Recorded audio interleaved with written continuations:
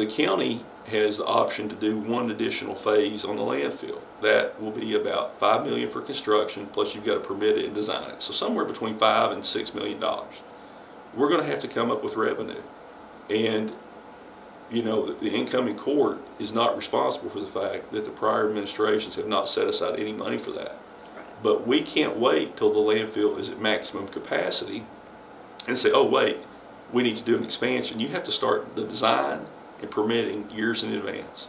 The alternative is if you don't handle your solid waste locally, then you're going to have to pay to haul that solid waste to Ashland, Kentucky. That's the closest large landfill that can take it.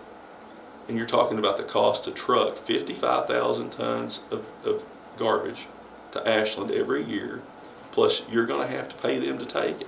So right now, county residents on a normal rate are paying $17.50 a month. Most likely, if this landfill closes here and the garbage goes to Ashland, you're probably looking somewhere between $50 and $60 a month. And that's not a guess, that's based on an estimate that the city of Pikeville did. Just in that eventuality that the county landfill were to close, because that's where the city of Pikeville calls its garbage.